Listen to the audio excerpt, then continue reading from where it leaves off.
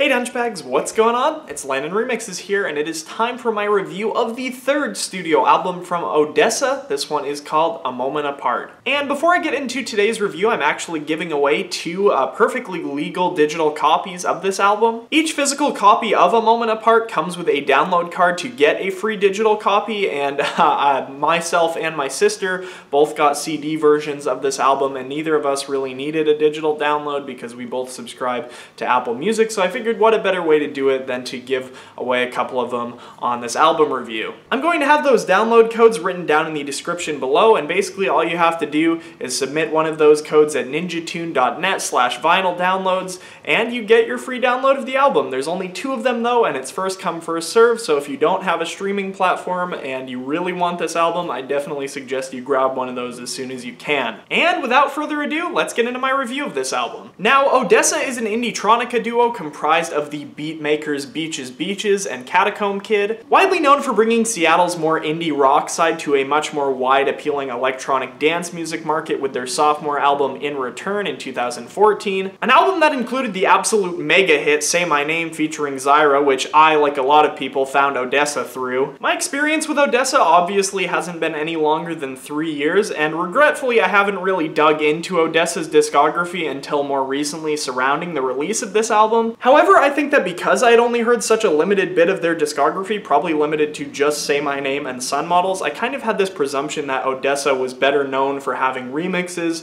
that were better than their originals. For example, on their remix of Something About You by Hayden James, they were able to take that song and completely flip it on its head, kind of drawing back into their signature style, which I thought was uber cool. They did that as well with their remix of Porter Robinson's Divinity, which was featured on that World's Remix album. I kind of assumed that's just how it was in all cases, and because of that, I didn't really expect ODESZA to blow my mind with this album. And while, no, I won't say that ODESZA completely blew my mind with this album, I will say I was very pleasantly surprised. I think one really important thing to take note of when it comes to A Moment Apart is that ODESZA really hasn't had a sonic change in sound since their debut album, Summer's Gone, in 2012. Their music has always generally been pretty melodic, backed up by these chillwave beats, these really atmospheric synthesizers, and really reverbious vocal chops, with those kind of high-pitched, glitzy arpeggiators floating over the top. When you look at what ODESZA was doing in their early music as compared to A Moment Apart, really nothing is drastically that different other than the fact that I think they've gotten a lot better at what they do. The songs definitely have a lot more depth to them, featuring much more lush and organic instrumentation,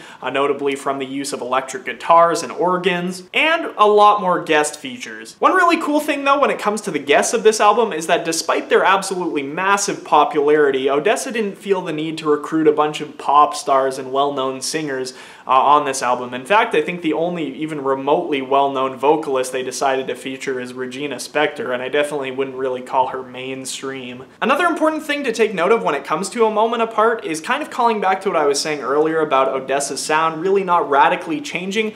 I'd much rather have them stick to what they're better at, what they're used to, and kind of improving that than just doing the generic future bass music that everyone else is doing right now. And they could have very easily done that and probably gotten away with it too, considering they're one of the better known names in the future bass scene. Strangely enough though, the fourth track on this album, Boy, sounds like it could have fit very snug on that Skin album, or maybe even in some of Flume's back-end discography, and I don't really know what purpose it serves in the context of this album other than to sharply contrast the kind of Chainsmokers-y style of future bass we see on the very next track, Line of Sight. Now, when this song dropped as a single earlier this summer, my very first impression was, wow, ODESZA is trying to rip off the Chainsmokers. But kind of digging deeper into this album, I can see that they probably had a different kind of purpose behind including it. If you go ahead and take a look into some of the Chainsmokers' more indie-leaning discography, you can definitely see how they've been drawing inspiration from acts like ODESZA, and now with this album, ODESZA has kind of taken the sound from songs like Roses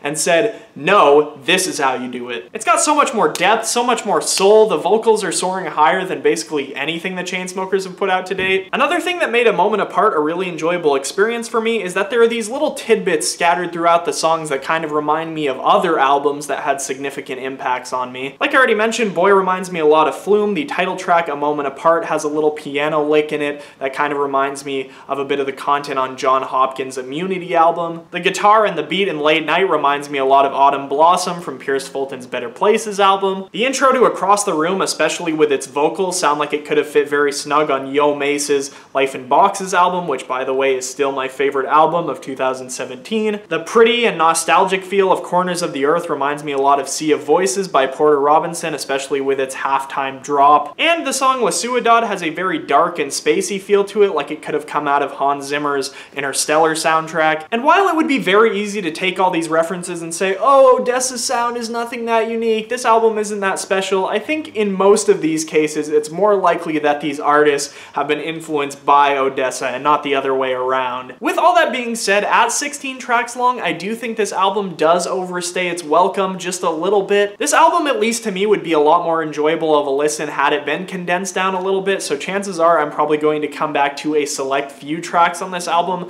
But then again, this isn't the kind of album that you can just pick up and jam to anytime you want. You have to be very kind of relaxed and in the right mindset to listen to this thing. And I'm not saying this album is so boring that it's gonna put you to sleep or anything like that, but you can't put this on expecting a dance album. It's even less of a dance album than In Return was, and that's saying a lot. All that being said, this album was definitely a very good listen, and I would highly recommend it. I personally commend ODESZA for really sticking to their guns and staying with their style on this album, as well as making an entire song completely in Spanish, and the intro to this album is just absolutely amazing. Don't miss out on that. For A Moment Apart, I am feeling a strong 7.5 to a light 8 out of 10. As always, I have the Spotify link down in the description for you guys to check it out if you haven't yet, and if you have listened to it, let me know what you think down in the comment section below. As always, I'm LandonRemixes. I hope you guys enjoyed this review, and I'll catch you later. Peace.